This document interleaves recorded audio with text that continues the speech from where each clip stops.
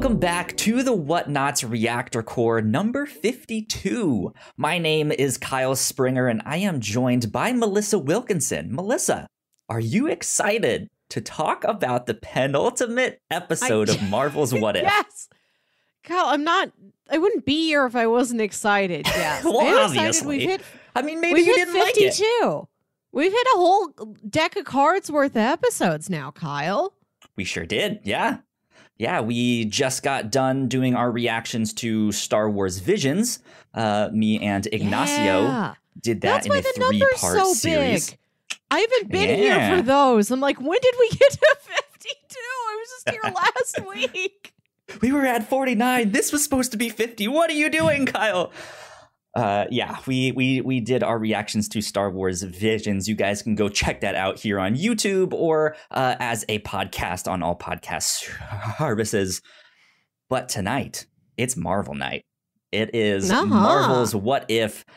Number 8 is the one we're at. Yes. The penultimate episode. I'm excited for this one. This one, Melissa, got me hype. This one was good. Yeah, I liked this one a lot. I am stoked. Game changer indeed. Indeed. What were your spoiler-free kind of general thoughts at first here? Well, the initial question of this episode is, what if Ultron won? We truly are in the age of Ultron and not just like in the 4 days of Ultron, however much time that occupied in the movie. The weekend of Ultron. Yeah, weekend at Ultron's. So, like, instead of Vision being Vision, he's, it's Ultron's soul inside a Vision body. And then he goes around and he collects all the Infinity Stones, and he's the most powerful being in the known universe. Yeah. In all universes. Any. Yeah. Yeah. So he gets the Infinity Stones, and that was like we knew Ultron or Ultravision. I don't know. I think is what called Ultravision. The internet has been calling him. Yeah, but he's Ultron. He gets the Infinity Stones, and that's been the big like speculation thing for this past week of like, how did he get the Soul Stone? Like, who did he have to sacrifice to like who does Ultron love? Right? That he has to give up to do all of that. And we find out here that's not how he got the stone at all. Thanos shows up. He already has all of the stones except the Mind Stone. Yeah, can he yoink it out of his head? Yeah, Thanos just gets chopped in half immediately by Vision's like mind laser. I love it. Sorry.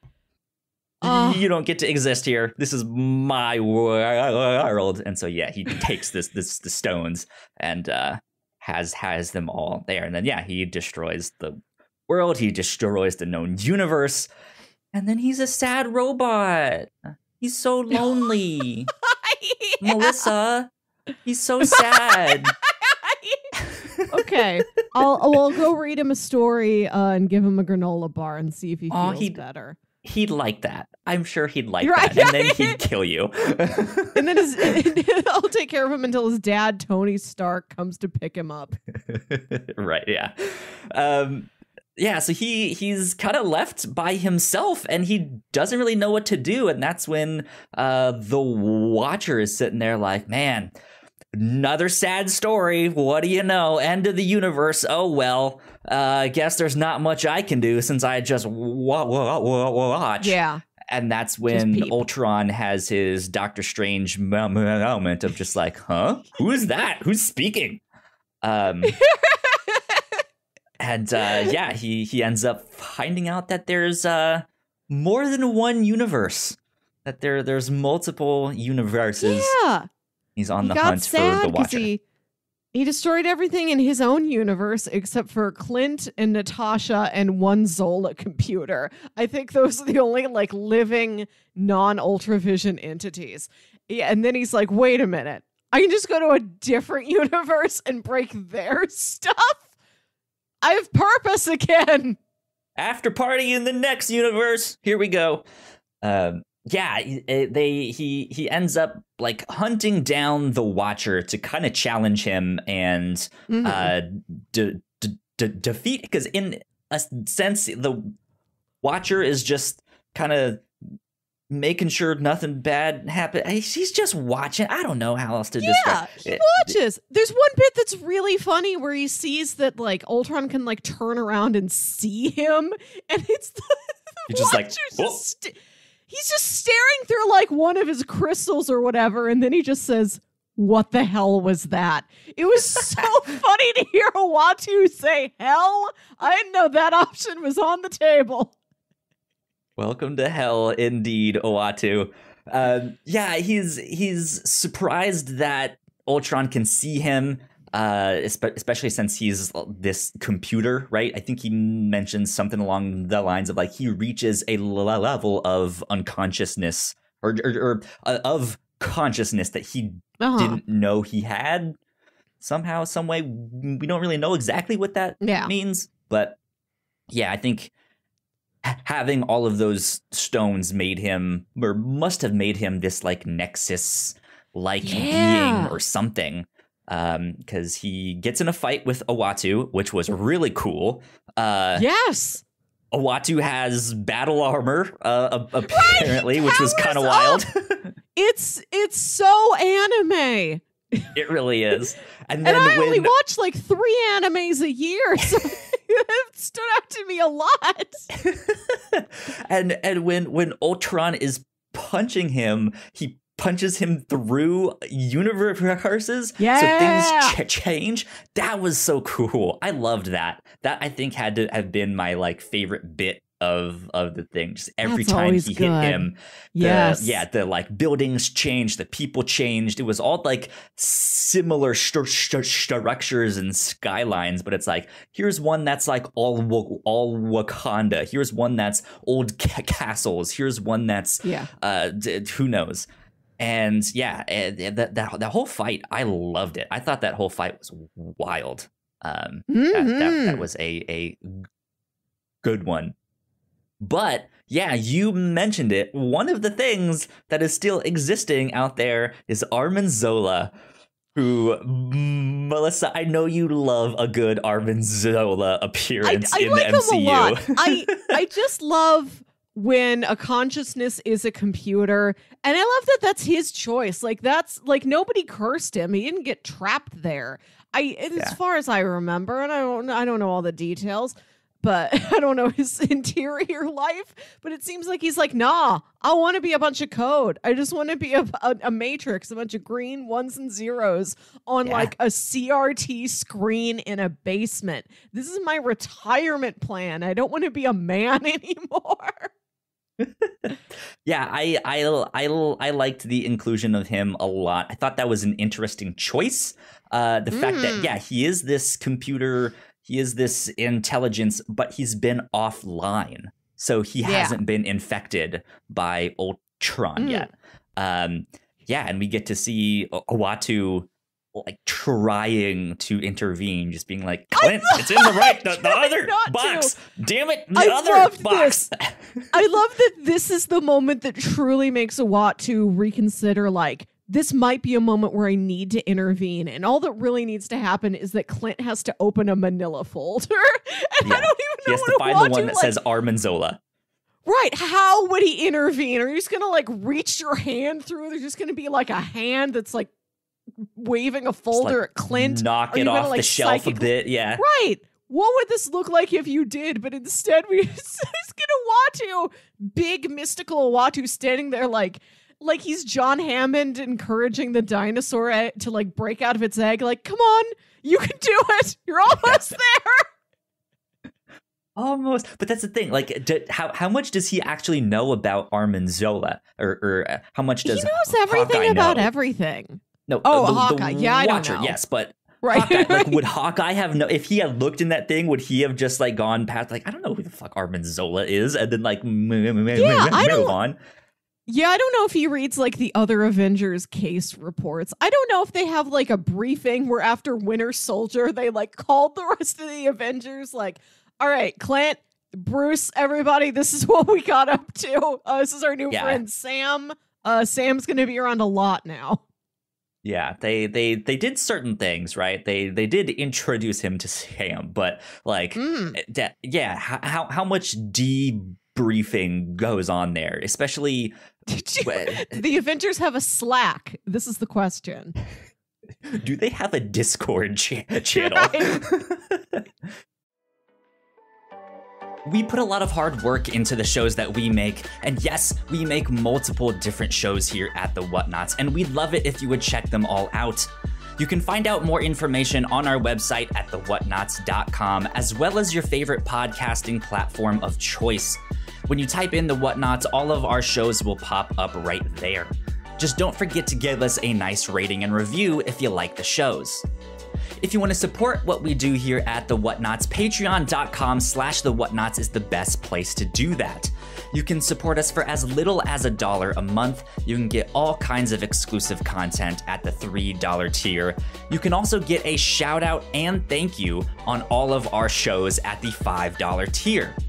You can support us on Twitch by subscribing to our channel at twitch.tv/The Whatnauts, and we would love to have you all join us for our live streams and talk with us in the chat. And lastly, we have merch. If you want to grab yourself a shirt or a sweatshirt or a mug or something else, go to thewhatnauts.com/store to pick up some merch today. Good stuff. Yeah, but eventually Natasha finds it, so they install they install Zola into an Ultron bot to have him take over to hopefully infect Ultron, but that's when they find out that he's in another universe. Right. And I love how they do this. Like the code, it's not like on a USB drive. It's on like a spear or something. It's this glowing his spear USB that Clint has arrows. Right, a USB arrow. And Clint has to, like, it was stick upside it down. into the computer. Another one. And he's talking to Zola, and he's like, "This might hurt, or maybe it won't. I don't know how this works." It just jams it in there. Jams it in. Hopefully Clint it was is USB-C. checked out. Yeah, and he has an excuse because his entire family and everyone he knows besides Natasha is dead. Yeah. It was a lot of fun though, but I did like the kind of like mirrored moment, the more emotional moment where Clint is the one that dies and let's appreciate go. That. It mirrors the whole Soul Stone moment in game there. I liked that a lot. That was a good scene going out with a bang. Although the one in Endgame is like such an act of love from Natasha to Clint and his family, to all the Avengers, to everyone she's known. Whereas in this episode, Clint's just like, "I'm tired. Natasha, you just let me go." You're right. You're right. Yeah, but I mean, I think that scene is still informed by what it is. We know, right? Yes, like we have our own. It is designed to be like a mirror to that, yeah, but it doesn't have like this exact same emotional punch to it. But we have our own baggage. Let's put it that way. Yeah. Yeah, and then I think that's when Uatu gets his butt whooped as he's trying to figure things out. For a moment there, I thought Uatu, that's the thing. They keep calling him the Watcher. They don't call him Uatu. I have to point that out. I don't think they've once said his name is Uatu. So I was wondering, I was like, I wonder if this is a different Watcher. Like, what if this one dies and the one that we just saw 3? Yeah. What 3? Yeah.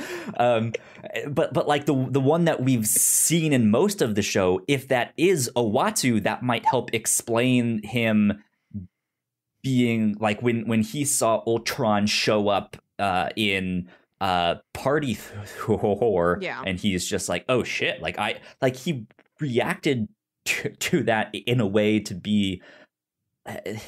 To make it seem like I thought I took care of you, or I wasn't expecting this. So like somehow like he didn't necessarily seem familiar with him, but he just it was unexpected. Familiar with everything. I think it's unexpected the fact that like it could have been anybody who like walked over the horizon. It's the fact that he just didn't see the arrival coming. I didn't think it was like, oh, I've never seen this entity. Like, I don't know who this is. He could be familiar, but if he is familiar, what the hell is he doing just like watching all of these other universes and being like, let me show you this sad tale over here? Like, I think he knows how the story starts and he's like, I know this is normally heartbreaking, but maybe this is the one where it isn't. Maybe he's gone to like the last universe that starts that way. And he's like, if Clint doesn't pick up the right folder, I've got no universes left to watch. I need my shows. Where are my stories? Right. Have to get my entertainment. So my theory is that the stuff that happened in Ultron happened first. Like, if we were to lay all of these out chronologically per se, I know they're all in separate universes, but I think the stuff that happened with Ultron winning maybe happened first, and that's why he's familiar with him, which would then explain him. I mean, he watches all of this stuff anyways, but we could explain it with like, he's now watching out for certain characters he can pluck out to form some kind of Avengers team to fight him or to somehow stop him. So, yeah, maybe this is technically all happening at once, but certainly maybe to kind of like that's how time goes. To like actually make this into more of a narrative story. Yeah, maybe this happened first, but who knows? Yeah. Oh, I think next episode's gonna pull it all together because at the end of this one, he goes to Doctor Strange. The spooky Doctor Strange. Melissa, he's so lonely. He's by himself too. I know. I'm gonna make everybody a cookie. Just hold on. I'll read him. I'll read him Grey's Anatomy. I'll read him a long medical textbook about the spine. His favorite book. Let me tell you a tale of Dr. House. He only likes stories about other doctors exclusively. Don't give him a lawyer. He doesn't care. So he goes to the Doctor Strange that has been trapped in his own universe after absorbing all these monsters and demons after after using the time stone to try and save Christine from dying. And he's just like, hey, so Ultron has all the Infinity Stones, all of them. That sucks. I need your help. And Doctor Strange is like, hey, I want you to say it. Like, you're about to break your oath here. Like, I just want you to know that you've been watching me this whole time, and you could have helped. Right. Which is such an arrogant move. That's such like old school petty. Doctor I love Strange. it. I also think it's funny that like now these two are like all that each other has in the universe. They're like the only other entity that can see them. So like, you know, they got to take jabs at each other. Who else is there? Exactly. Yeah, in a weird way, I do kind of like the fact that he made him say it. Like, because when you think about it, like, this is a big deal for the Watcher, right? Like, he took an oath. This is what his species does throughout the universe. Like, they watch things, right? That's all they do. They don't intervene. So the fact that this Watcher is about to break that oath and intervene is a big deal and could change things. Like, we don't necessarily know what the ramifications will be of like if he does intervene, like why did they take that oath there? Like, what was there an example of someone intervening in the past and that serves as like a cautionary tale of like, hey, we're so powerful, like we should not intervene in this stuff here. If you what say happened with all that? stop to somebody, your voice will just yell them over. They can't even hear you. You're too cosmic, Watu. Step back. Yeah. I have been wondering, like, at what point, as he gets so agitated about dare I intervene, and there's this threat of Ultron coming to like literally pummel him through a dozen galaxies and universes, is another Watcher going to show up? Like, does he have like a brother who's like, hey, do you need a hand? Looks like things are pretty rough over here in your corner. Or like, if he does intervene, is somebody else going to come over and like scold him? Like, who's in charge of him is what I'm wondering. Oh no, it's Owat 4. Oh no. Owat 1, the Prime. Yeah, exactly. Yeah, I'm interested in that as well. Do we happen to know what the final one is called? No. One next week? No. No. I'm As far wondering as if it's I haven't heard simply any of these. I haven't heard episode any of titles these until names it's out. before like that Wednesday morning when I look at Disney Plus. I'm wondering if this last one is simply just going to be called "What If the Watcher Intervenes." I like that. And I think that would be really, really, really neat. It's simple as these things kind of are. I mean, it might What also if be like teamwork. Right, yeah, it might be like, what if the Avengers were multiversal or something? I don't know. But yeah, I think what if the Watcher intervenes would be a great title for that. Because, yeah, we don't necessarily know what these ramifications will be and how this will affect the live action stuff. Exactly. Because there is precedent in the comics for Owatu to intervene. I'm not super familiar with all of that stuff, but he has been known to be like a little nudge here, you know? There is also a Marvel event book that is a murder mystery where the victim is Owatu, where Owatu gets murdered. Yeah, so who knows? Maybe down the road, the season 2 finale is like, what if Owatu dies, or like who killed the Watcher? And if you guys are interested in checking that out, it is called Original Sin. Okay, you guys can go do all of that stuff. So there you go. But nice, Melissa. Yeah. What are you hoping for in the finale here?